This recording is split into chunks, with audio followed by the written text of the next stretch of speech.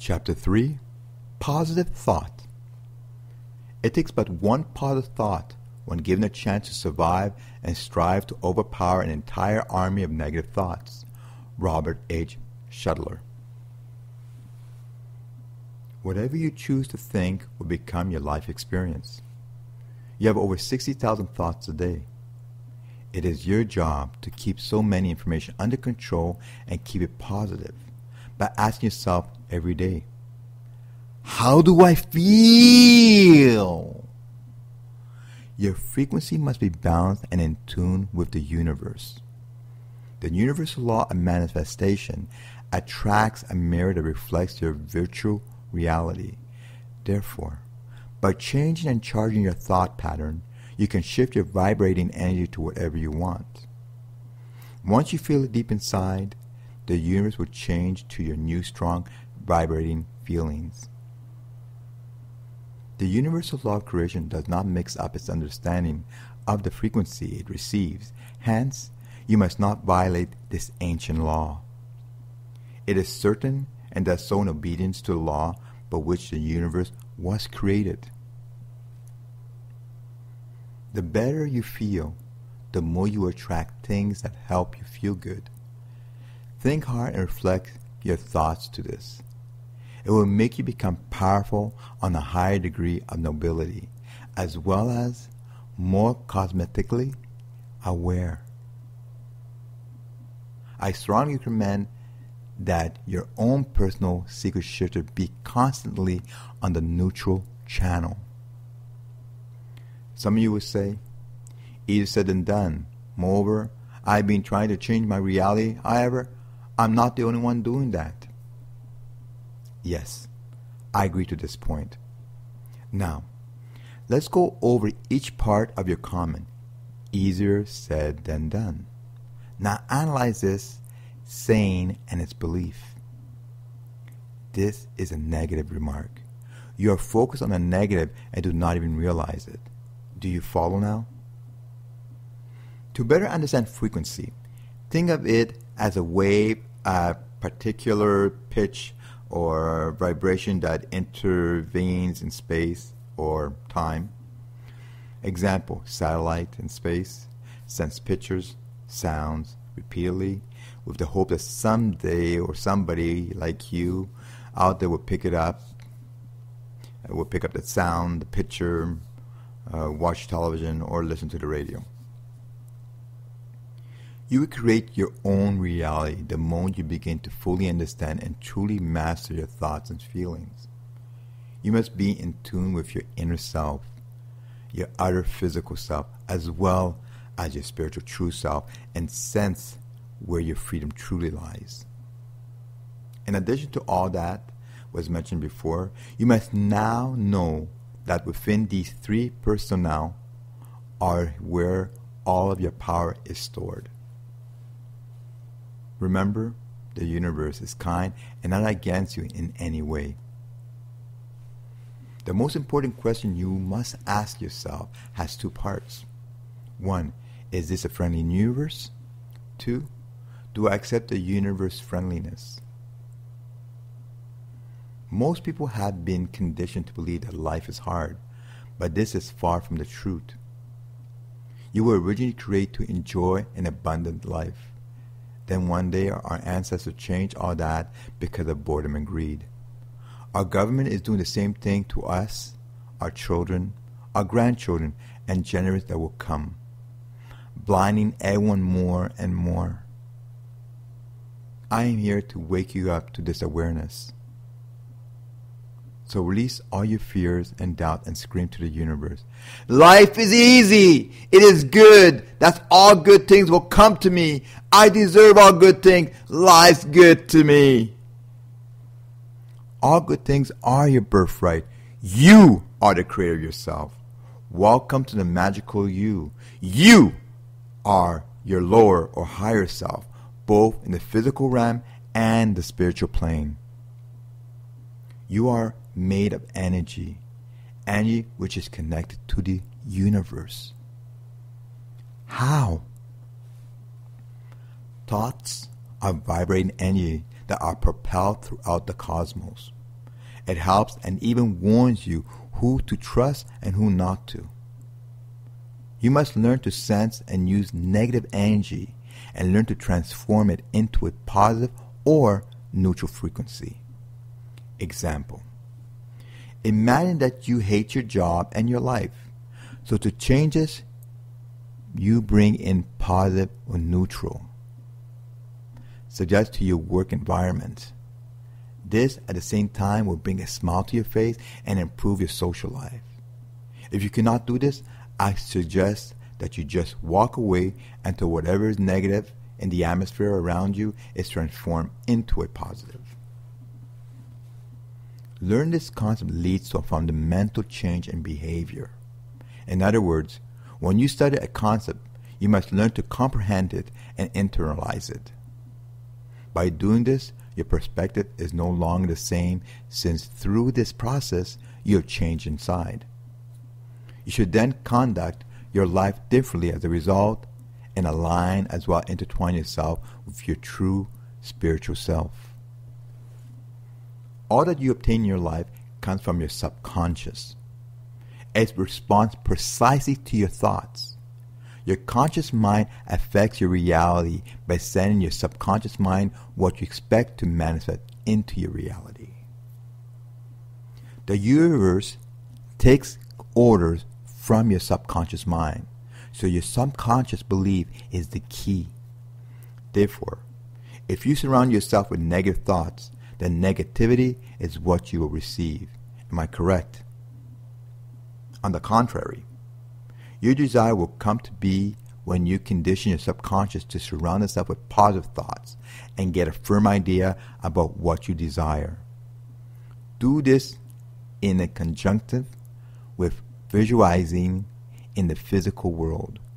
By doing this, it will come.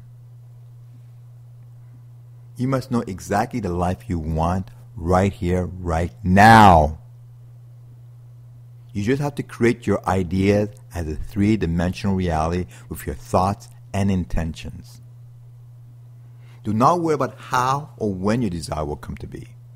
Nor tell the universe what to do or how to make it appear before you.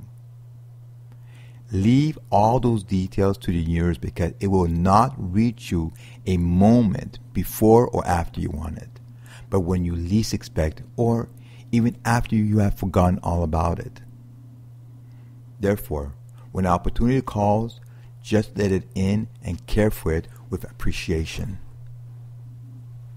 You are living the life you want at the present moment. You are living the reality your thoughts are reflecting. Therefore, if you feed your thoughts with negative energy, the universe reads them that way, and hence you attract your fears. So once again, if you wish to change your life, you must change your way of thinking. Keep in mind that Moshe, Yeshua, Buddha, Muhammad, and even Einstein and others like them believe that if you should ask and believe, you will receive. All that you obtain in your life comes from your subconscious mind. It responds precisely to your thoughts.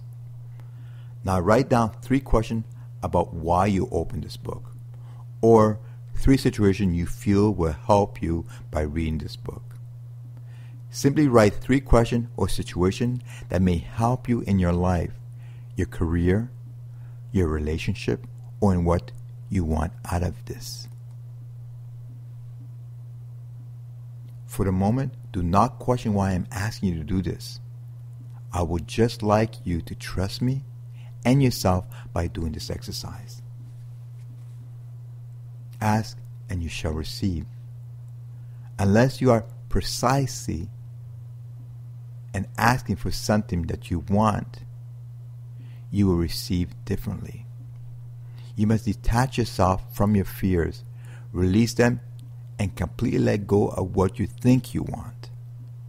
You must then open yourself to infinite possibilities, no matter how you perceive them at first. Additionally, you must be willing to change your situation instead of making an excuse for it.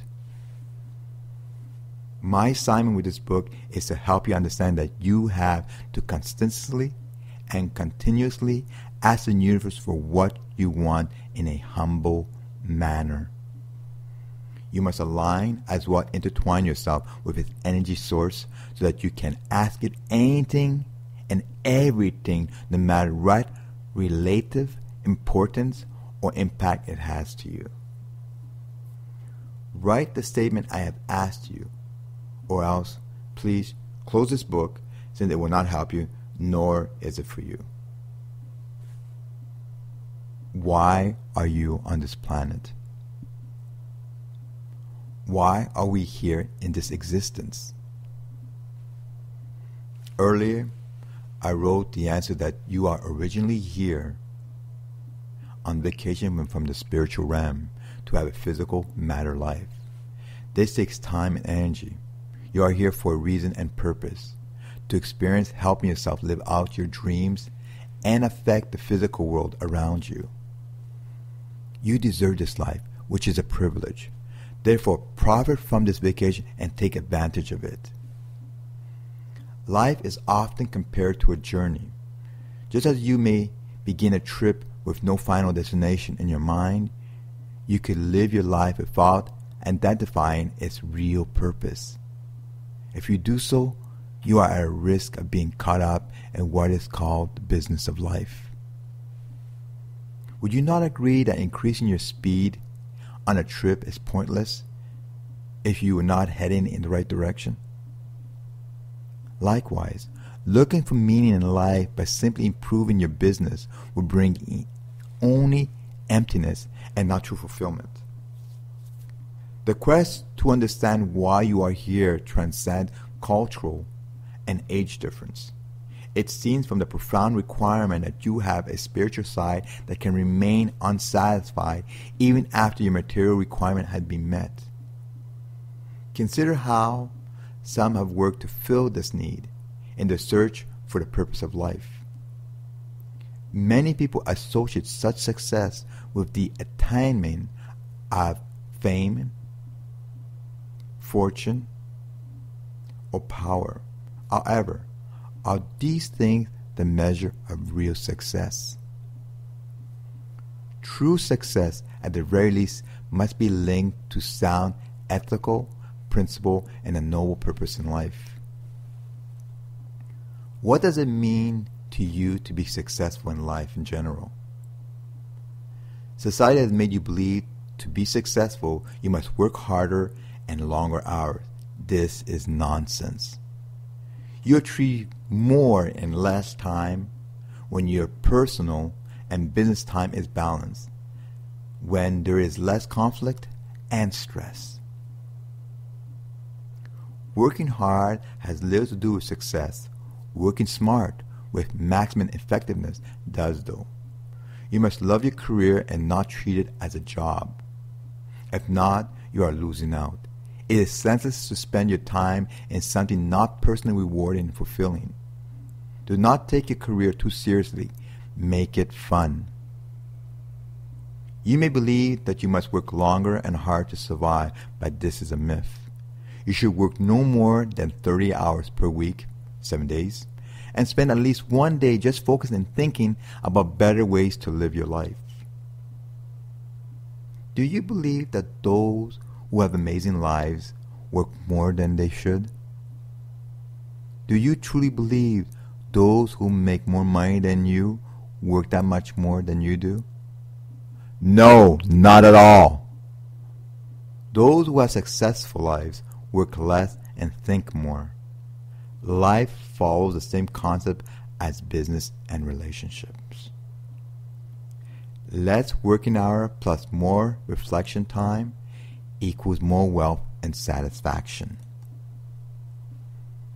Money is called currency because it is used as a media of exchanging energy from one entity to another. We will discuss how to use the universal law of creation and how other spiritual principles can be used to create a neutral or positive flow of currency, energy to you in order to manifest the things that you want in life. You see, these people take the time to think, dream, and make their wishes happen. They are passionately hungry to secure a better more exciting life than the rest of the world. They picture clearly in their mind and hold on to that image steadily until it becomes a definite thought form. It is all up to you to see this. You have to know that life you want right here and demand that life now. So which one are you? Do you call for the life you want? Do you call for who you want to be right here, right now? Do you demand that life? You have to live for that life now. Seeing life in a different perspective changes how you live because of how you conceptualize it. To illustrate, let me present these examples. Is it more difficult for you to make $10,000 in less than a year, that's 365 days, or for you to have the girl boy next door as a girl or boyfriend? Think consciously on this question before you answer it, and then read the next paragraph. It is more difficult for you to make $1 million or for you to have Miss America, Miss Universe, or a world supermodel as your girl boyfriend? Okay. The only difference between these two statements is how you look at them, as well as too hard or impossible. For example, if you would travel from Montreal to Florida by car or from Rome to Montreal by plane, what route do you believe would be longer? What route would take more time? Once again, think consciously on these questions. Only you can control what makes your life easier or harder. Only you can look at an obstacle as a problem or a solution. Life works on your own logic and belief. In your dreams, you must be specific about the nature of all of your wishes and desire. As I've stated before, when you want to buy a new car or meet a beautiful woman or man, you must consider all possible details of this desire. What kind of car do you want? What price are you willing to spend? What color do you want? What make? What year? What model? What options? What kind of character and personality do you desire from the opposite sex? What nationality should she be or he be? What hair color and length? What body type? What age? What background? What other important qualities? Your mind gets confused with these options and loses direction if you are not focused.